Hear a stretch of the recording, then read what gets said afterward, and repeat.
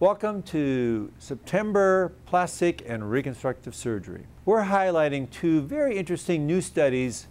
One is a cosmetic study aiming to make liposuction safer, and a reconstructive study investigating if multiple finger transplantations are possible. There are over 200,000 liposuctions performed in this country annually. There has been little concrete data to exactly show how much fat can be safely removed from the body during liposuction. Surgeons have relied on their own estimates, various adversities and advisories, and local restrictions.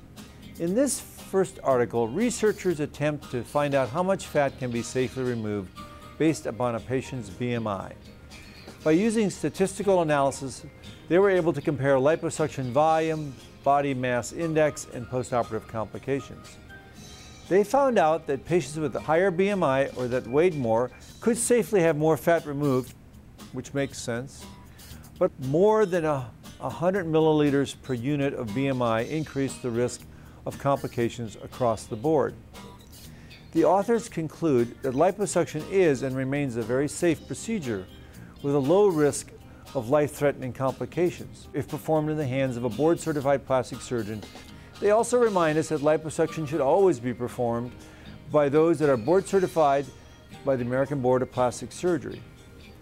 Next, from the reconstructive side of plastic surgery, let's take a look at a new procedure that may help people who have had all of their fingers amputated.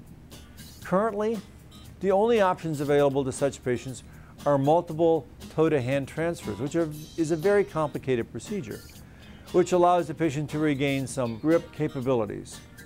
However, after a decade of advancements in the science of face, arm, and hand level transplantations, these authors set out to determine if multiple-digit allotransplantation or multiple-digit transplants were indeed possible, and if it's possible to transfer 4 fingers and a thumb as a single unit.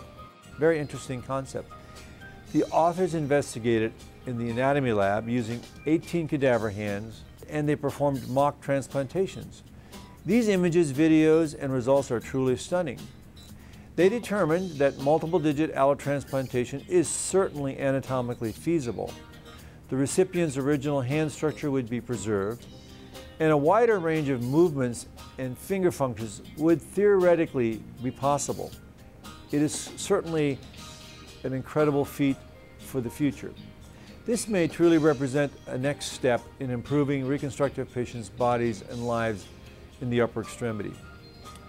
To further discuss liposuction, transplantations, and any such procedures that are done by board-certified plastic surgeons in your area, please visit plasticsurgery.org and certainly turn to this month's issue of Plastic and Reconstructive Surgery on YouTube, on Facebook and Twitter, and PlasticSurgeryJournal.com. See you in Boston at the meeting for plastic surgery.